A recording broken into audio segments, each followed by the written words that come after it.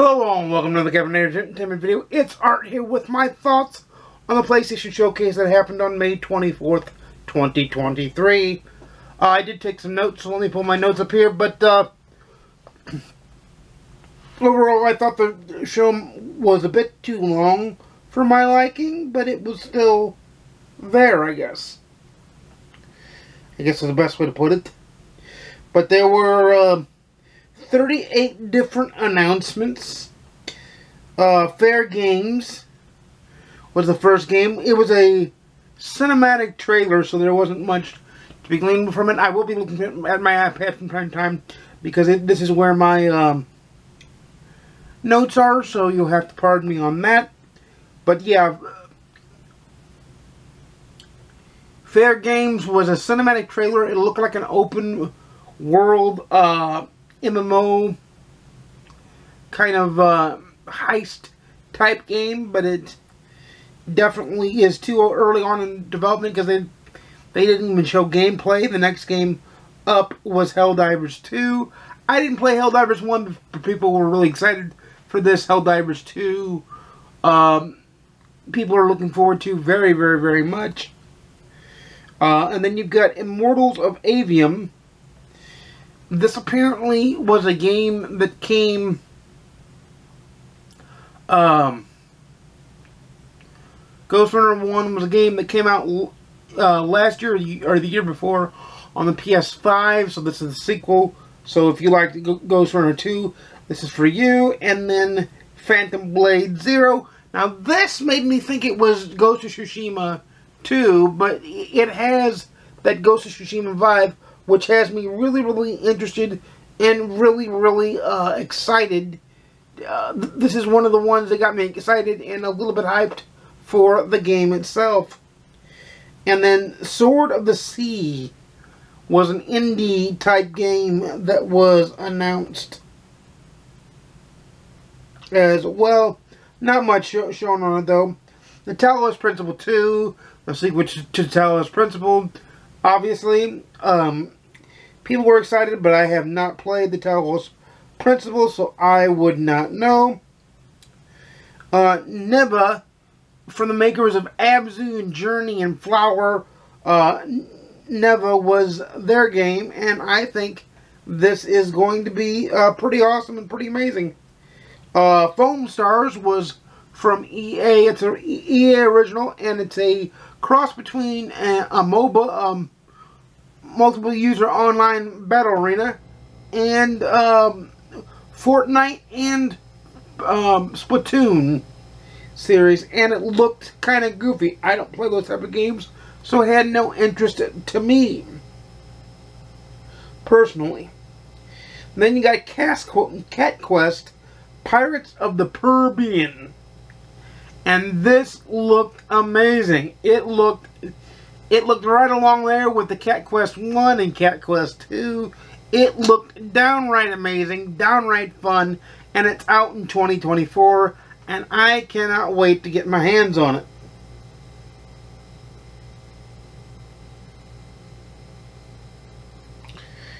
And then we've got the Plucky Squire. It looked like a kind of a cross between Tearaway and Cuphead a little bit, and it looked really, really good. The art style looked really, really good. They did actually show gameplay for this. They didn't announce a release date though, but it did look really, really, really good. And then we've got Teardown as the next game. Teardown didn't impress me much. Let's be honest, it just didn't impress me all that much. It kind of fell flat for me. But if it got you excited, that's fine for me. But I thought it was a little bit flat, and it was mostly cinematic gameplay stuff. And some of these were cinematic gameplay and facsimiles of gameplay. Cinematic trailers, basically. And cinematic trailers don't get me hyped anymore ever since the original Watch Dogs. They've stopped getting me hyped. I like to see gameplay when you show off the game, because then I can get hyped. Now, that being said, this next one was also a cinematic trailer, but I couldn't help but get hyped because I played the game before. I played the original before, and that is Metal Gear Solid Delta Snake Eater. Or some of us are calling, or some people on Twitter are calling it Metal Gear Solid Triangle, but it's the Delta symbol. Delta means changed. That means it's not a remake, it's not a remaster, it's slightly changed, it's up-resed, and I can't wait to play it, and I sure to hell hope David Hayter reprises his role as Snake. We did find out, too, that coming out autumn this year will be the remastered versions of MGS 1, 2, and 3. Coming out in fall 2023. Towers of Agabast was next. Towers of Agabast is a kind of a Shadow of a Colossus Team Eco looking game, and it looked interesting, but once again, it looked a little bit like Tears of the Kingdom 2, kind of a knockoff of that a little bit, so I'm kind of like, I don't know. It had me interested, but I wasn't like jumping for joy. Then, for some reason, they showed yet another trailer of Final Fantasy XVI. I personally didn't want to see it. I personally checked out while it was playing, because I don't want to know anything about this game. I've already decided that I'm going to be getting it when it comes out on June 22nd, late night June 21st, because I played 15, loved it. I'm going to play 16 and probably love it, because it's from the same team that made 15 and made 7 and made the 7 remake, and I think it's going to be amazing. And then I was floored off my gourd for the sequel to Alan Wake 2. It's coming out October 17th of this year. That's right around the holidays, so I got to finish my playthrough of Alan Wake before then. I'll probably start it in September, because it doesn't take that long to beat a platinum. So I will do that. And I was super duper excited about that one. And then Assassin's Creed Mirage. Assassin's Creed's finally back. Mirage is the game. It's coming out October 11th or 12th. It's due out. It looked like an up-res version, a HD version of any other Assassin's Creed. We'll see how it plays, though. I am intrigued, though, because I am an Assassin's Creed follower, because I do play some of the games. Some of the games I don't, though, when they suck. So the next one was Revenant Hill. This was a shadowy, art-like cat game, which, for some reason, this generation is the cat generation, which, don't get me wrong, I'm down with. I'm a cat person, I'm a dog person, so anytime you want to put an animal in my game, I'm all for it. It was very, very enjoyable, though.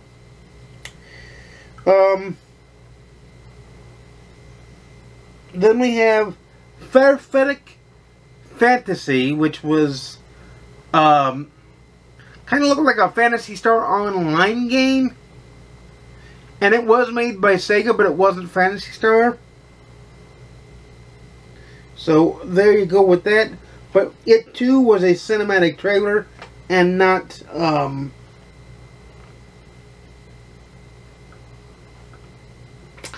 gameplay. It was cinematic. So there you go. And then they released more fighter details for Street Fighter 6.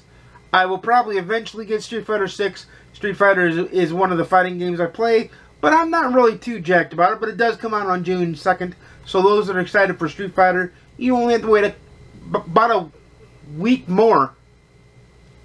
1 week more. A week from today, as a matter of fact. And then Ultros was the next game, and that one's a little weird to describe. All I can say is that it didn't leave that much of an impression on me, to be frankly honest. And then we had Tower of Fantasy. That kind of looked kind of good. It kind of reminded me a little bit of Immortal Phoenix Rising and a little bit of, what's the game I'm thinking of? Kind of had me getting the Dot Hack vibes, too. And then we had Dragon's Dogma 2. I am actually excited for this game. I did play Dragon's Dogma. I am actually excited for this game, but we didn't get a release date, and we only got a cinematic trailer, so it's a ways away, so I'll temper my excitement till I see more. And then we got Five Nights at Freddy's Help Wanted. That's coming out later this year, in the late 2023 is what it said, and I think that'll be decent. Then we got a bunch of PSVR news. We got Resident Evil 4 VR, we got Arizona Sunshine 2 VR, Crossfire Sierra, Squad VR, Synapse VR, Beat Saber Clean Pack VR, which was out now, and that was all of the VR stuff. The reason I sped through that is because I don't own a PSVR, one or two. I probably will never own one because VR makes me queasy and sick to my stomach. So there you go with that. Then we got Marathon, which is Bungie's next live service shooter, which will be on all platforms per their agreement when they signed on to be a PlayStation studio. Then Concord. Once again, just a cinematic trailer. A little bit of gameplay. It looked intriguing, but nothing I'm going to write home about it, because once again, we didn't get a date for it. You see a running theme here. Then, we got a Sony Entertainment movie trailer for the Gran Turismo movie. I am super pumped about this movie. You don't need to sell me on it. Granted, this was the right place to put it on, because it would have a lot of eyeballs on it. And a lot of fanboys would be on it and would be able to sing the praise of the trailer. And then they announced some new hardware. They announced the PSQ, kind of like a backbone kind of thing. A mobile device that kind of looked like a split in half DualSense controller with a screen in the middle that would be able to play wirelessly. We wanted a new handheld. This was not it. This was a remote play device that you kind of don't need, because you can remote play on your phone. You can remote play on your tablet. They got the backbone already. Like, there's plenty of remote play devices. I think they missed a boat here. Then they announced PlayStation earbuds as well. These have me somewhat intrigued as an audiophile. As long as they're cheaper than what needs to be. But we'll see, because Sony tends to charge a premium for their stuff. And then, of course, we got to the final game, and for a while I didn't know what it was. And once again, we only got a fall 2023 release date, but it was a long-ass trailer for Spider-Man 2. And my God, does this game look great. Actual gameplay was in it. You get to play as Miles Morales and as Peter Parker, which makes it amazing. Meld the two worlds. Continue the two great stories. You started with Spider-Man 1 and also Miles Morales. Continue those two great stories. Continue doing what you have to do to get what you have to done. But my overall grade for the PlayStation Showcase was a B. What's your overall grade for the PlayStation Showcase? What games weren't there that you wanted to see there? What games were there that they surprised you? Leave that in the comments down below. But you know, I make videos every Monday, Wednesday, and Saturday at